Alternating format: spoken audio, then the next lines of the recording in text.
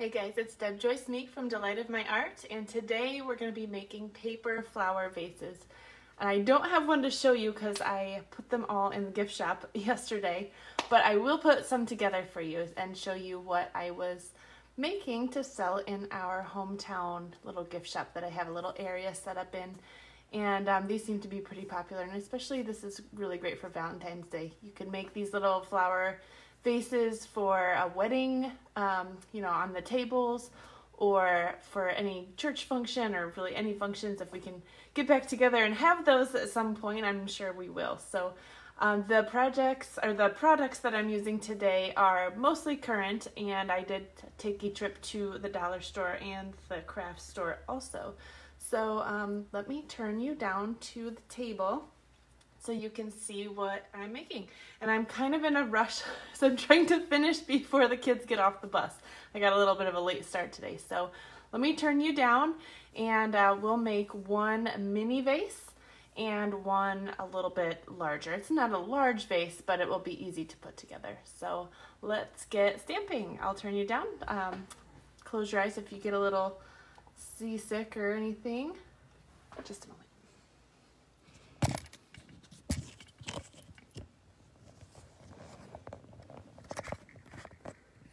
Hopefully I'm getting better at this, turning everything. Good morning, Julie. Nice to see you.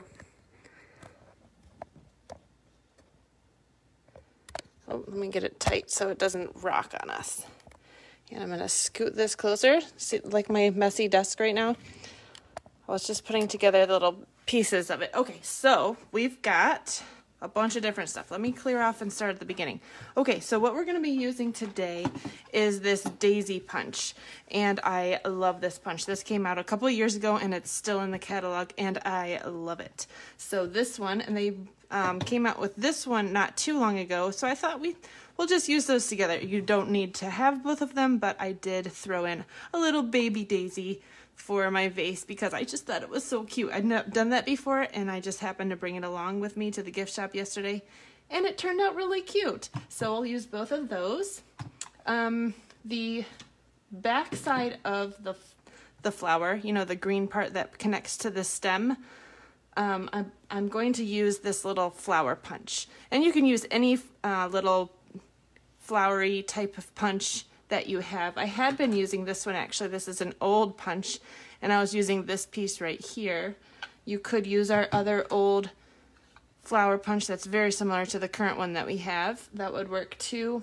And we also have this strawberry punch, and it has this tiny baby flower, and I'm going to be using that one for the little one. So you'll see what I mean in just a second. I'm also going to use a half circle punch, and this is just for the centers of the daisies. We don't sell this anymore, but you can get a half circle punch anywhere. You probably already have one. So let me just scoot these to the side for a minute. And we are also using some floral stem wire. This is one, I think I got it at one of the big box craft stores. I want to say Michael's maybe. I don't remember. Hey, Becky. And this is a 20 gauge. I did get a different kind before, and it was too thin. So I liked how this one was kind of thicker. It's kind of got, it's not just wire, it's wrapped with some, I don't know, like fabric, I guess, like a string around it. It does unwind sometimes, but it's not a big deal because we're going to be hiding both of the cut ends. So they do come pretty long. These are 18 inches long. And so we're going to be using wire cutters to cut these, and I get 2 stems from one of these long stems. So I'll take one of those out. So yes, I'll be using some wire cutters. I just grabbed these from the garage. I don't know what kind they are or whatever, but some old wire cutters, and they still work just fine. So I'm going to find the center and then go a little bit off center because I want one a little bit longer and one a little bit shorter. So my daisies are staggered in my vase a little bit, and that creates a little bit more interest and depth in our flowers. So you see these are 2 different heights. I'm going to take another tool, if I can find it. Where did it go? Oh, right here. This is just some jewelry pliers, just anything to kind of grab the wire and bend it to make it a little easier. I'm just going to grab the end of it just like this, bend it down. So now it's a little bit of a loop like that. And then I'm going to take that whole piece just like this and then twist it so that it's flat like that. And this is providing a nice base for our flower to sit on. So I'm going to do that to this one too. And we're going to put 5 flowers in our larger vase. And we're going to put 1 in the mini one. So that's how to start your flowers there. And I've got a bunch of other ones already done. So we're just gonna get all those out and ready. The other thing that I grabbed at Walmart was this fake flower bundle called Daisy Bush. It was $2, and what I'm using this for is really all of the green parts here. I thought it was really simple I could make paper leaves, but I decided this was easier. So I took the easy way out, and they just provide a nice different kind of texture in the flowers. So I just snipped those off at the base of each of those stems here, just snipped all of them off and just slid these off. So these are ready and the perfect size to just slip one of these stems right in the center. So I've got a whole bunch of those ready to go. I think with this $2 bunch, I got 18 of these little leafy bits. So that was nice. So I took my largest daisy punch and I punched a bunch of these in just plain white. I didn't do any stamping, just punched in white. And you can really fit a lot on your paper. Let me show you what I just did this like a minute ago. But you don't have to, you can stagger them so that they really nestle in just like a puzzle and really make use of your paper. And then I would cut all of this away in order to get to the middle. And I would probably be able to get 2 more flowers in between these two. So you can make good use of your punch and puzzling skills. Okay, so now we've got a bunch of punched out white flowers, right? So I punched out some of the little ones and some of the big ones, and now we want to round, kind of give them some life and round the petals. So I took my bone folder, just a simple tool, another necessary thing for folding cards, and I just gently tugged on each of the petals while pulling down and away, and it gives us this nice rounded petal. Yeah, Becky says, messy desks mean I was having fun. Yes, it's true. I must always be having fun because my desk is always messy. So if you pull too hard, you're going to rip a petal off. So you just want to be careful. Once it's rounded like this, I like to just bend them up at the base. And this just really makes it come to life. So I have a whole bunch of these already ready to go. I'll go ahead and do these 4 that are in front of me.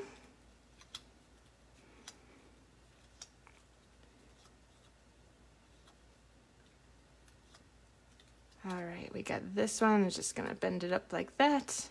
And these baby ones, you gotta be a little bit even more gentle because the attachment to the center is really thin. So just really slow. Gently bend those petals and bring them to life. Bending up.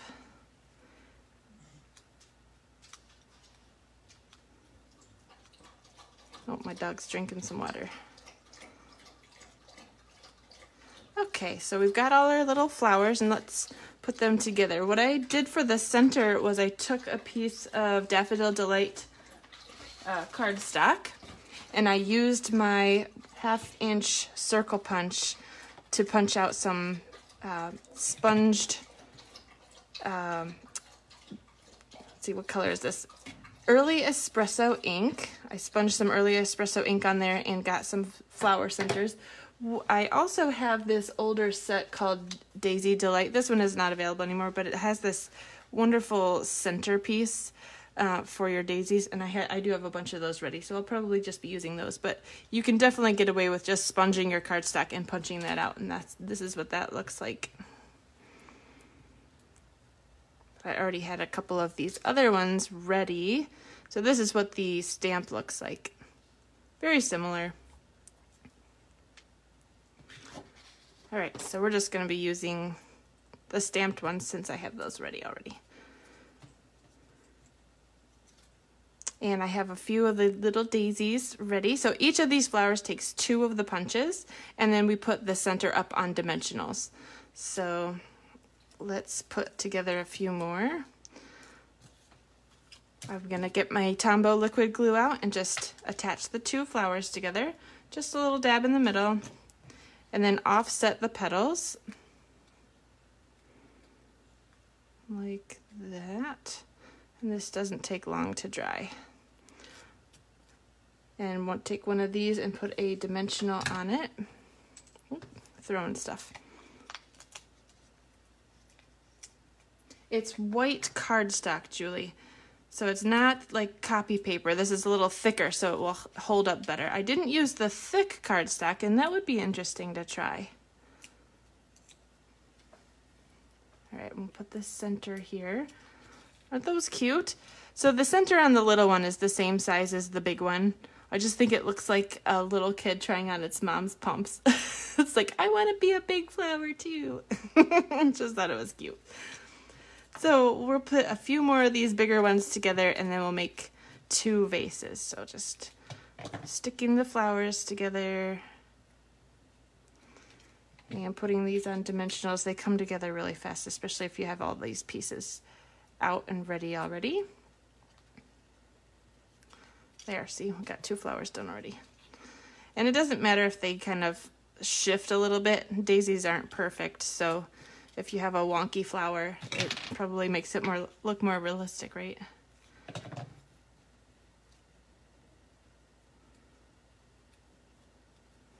Okay, so we got,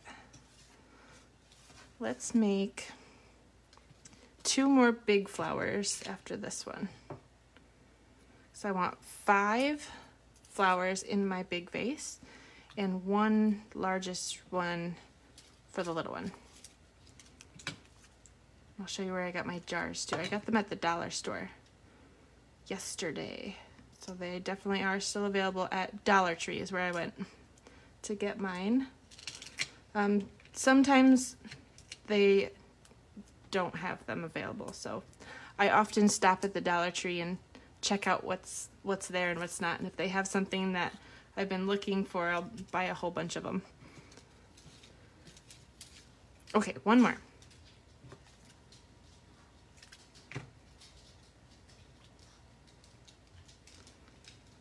And a center.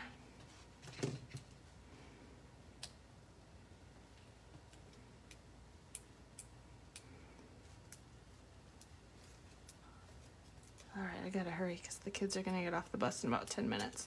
Okay, so we've got our 5 flowers and we've got all our stems, and I did punch out a bunch of these little flower shapes in Mossy Meadow, which I think matches the stems really well.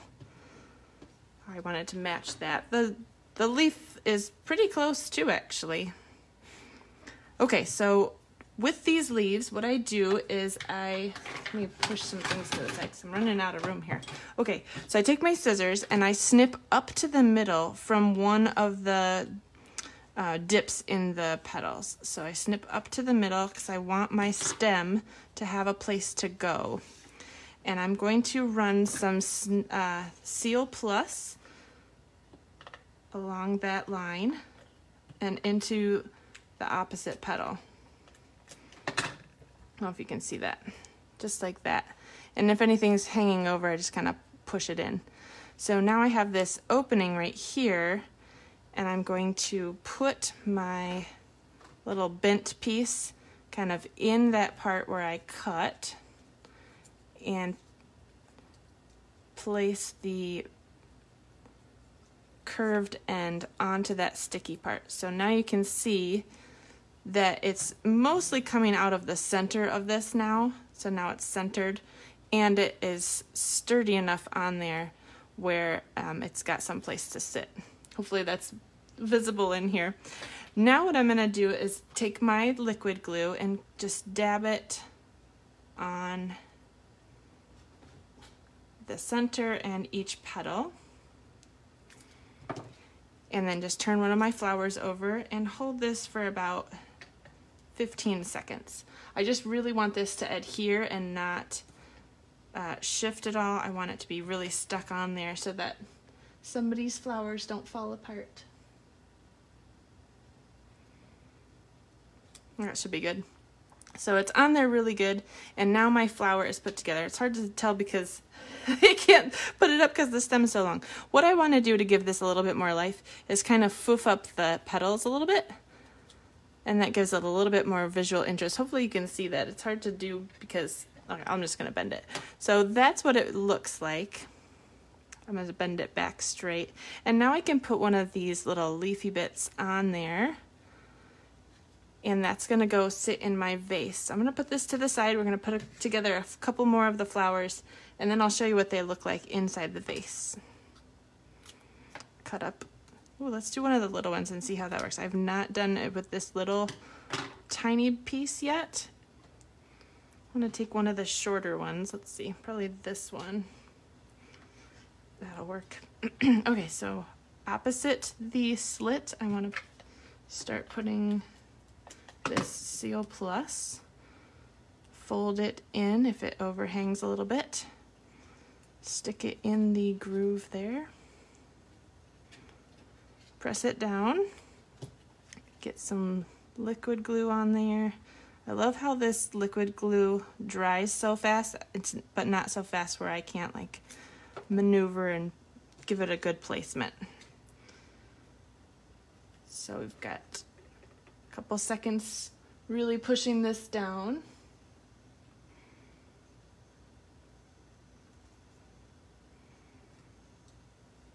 And then foof up our flowers. Oh, it's so cute. Up until yesterday, I hadn't made a baby one like this, so I'm really excited about that. Okay, so let's do the bigger ones again. 1, 2, 3, we're just gonna knock all these out. 4, and I only need one of the baby ones, so I'm gonna get rid of that one. We're just gonna Seal Plus all of these at once because that seems efficient, right? Fold that. Here's my slit, and I'm gonna go on the opposite side. Oh, I was really off center there. No worries. Fold it. Don't need that one.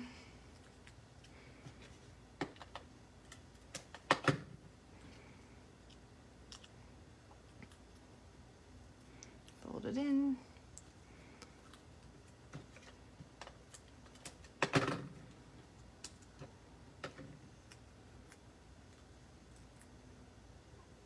Okay, yeah, we only need 4 more, right? Okay, so now I want this taller one. Just want to vary the heights. And I can always snip a little bit off the ends if one of them feels like it's too long.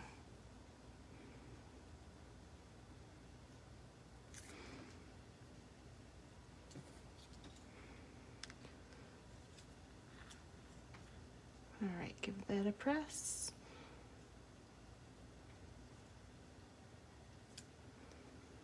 Foof up my petals. Foof's an official word, right?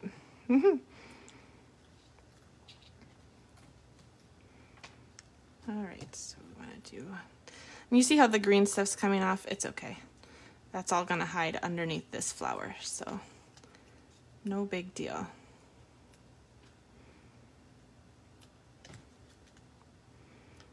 Once you have your flowers on and in the vases, you can even tip them because this is a wire. You can tip the flowers to kind of face the way that you want. So that's nice.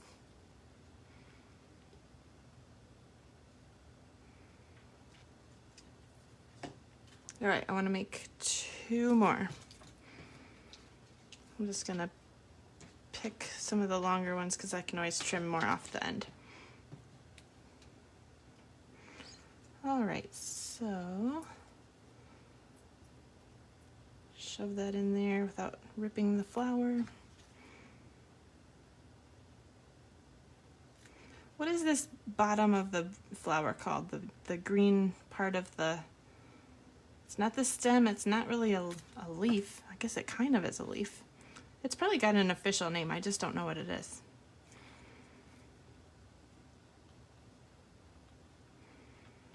Give that a press and one more.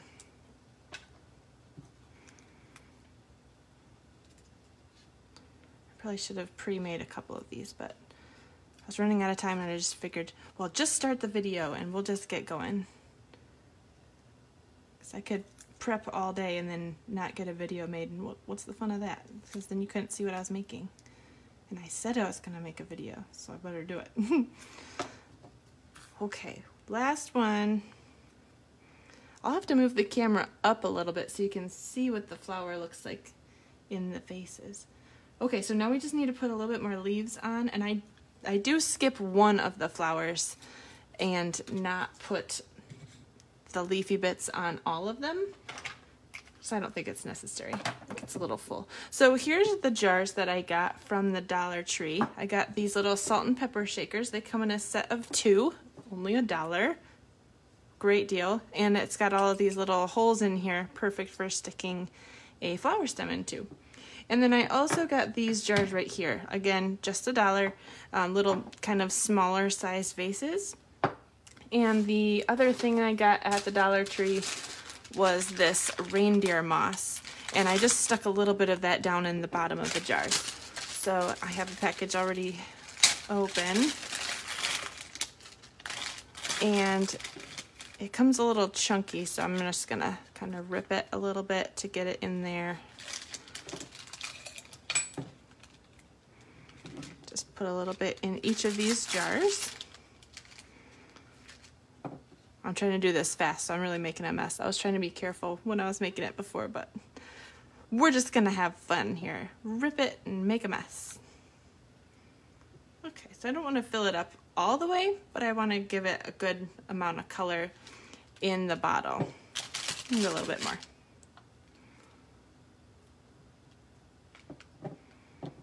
All right, that looks good. We'll put the lid on that one and set it aside. And now, the nice thing about this project is it's another quick project that you don't need to stamp with. You hardly even need any ink. You could probably just use yellow centers for the flowers, or maybe even brown. Or just do rainbow flowers. Just make it fun and have white centers. That might be fun. Let's shove this in. The neck of this is a little narrow, so I do have to find a pen to push it down. I don't want to do too much at once because I don't want it to get all bunched together. Let me find a pen here. Oh, here's a pencil. Push that in.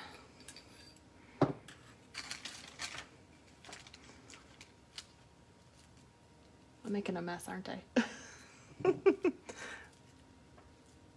Guys, any second they're gonna come off the bus. Oh. Okay.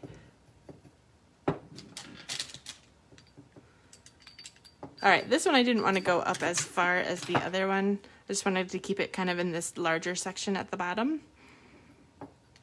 But we'd have to have room enough for all the stems to fit in here too.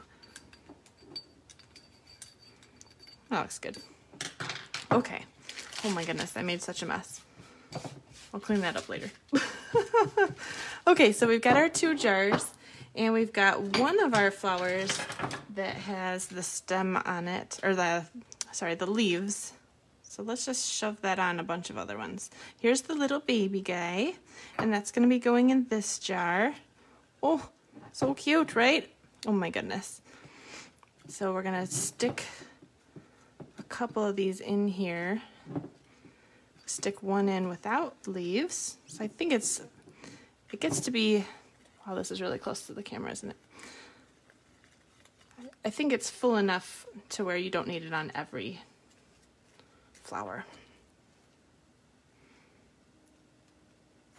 Okay, we got the stem on this one. I'm gonna push the leaves up a little bit higher on that one. And then let's see. Oh, that's cute. I'm gonna cut this flower to be shorter, just a smidge.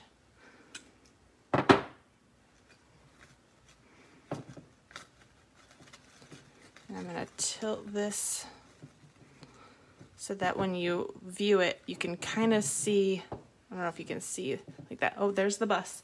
Okay, so what I would do with this is just tie a nice bow around the top here, put a glue dot on both sides so that the bow doesn't untie or move, and then that one is good to go. So I thought that this ribbon right here would be pretty on it.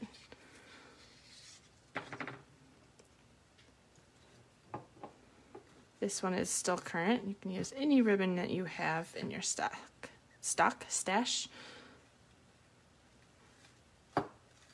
So once, this is the hardest part about videos, is doing a bow while everybody's watching.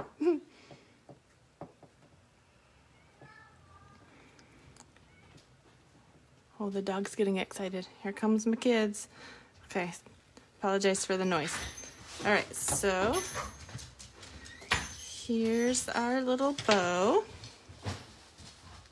Almost cut my finger. And if I were finishing this up, I would put a little glue dot there and one on the back to kind of hold that in place. But that's our big one. And then our little one is the same thing. We just do one stem here. This is way too tall for this jar, so I'm going to cut this quite a bit here.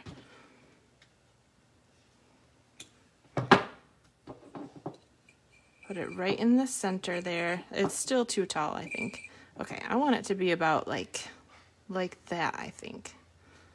So I'm going to cut another inch or so off. That's the nice part about starting too tall. You can always go shorter. Ah, it's cute. I'm going to tip it a little bit so that when I look at it from the front, I can see the flower. And let me find my glue dots. I'm going to take a glue dot and kind of put it on the stem here and kind of shove that back in the hole. Hopefully that will keep it from moving around too much. I'm just going to kind of push it against the top there, and that will kind of hold it in place. So now we've got a cute little flower vase and a salt shaker. Isn't that cute? You could tie a sentiment on a tag and kind of dangle it with some ribbon. I've done that before, but you would probably tie a ribbon around this one. Here come the kids. So I'm just going to wrap this up. But aren't those cute? I just thought that was really fun. And thanks for watching, guys. Have a great day.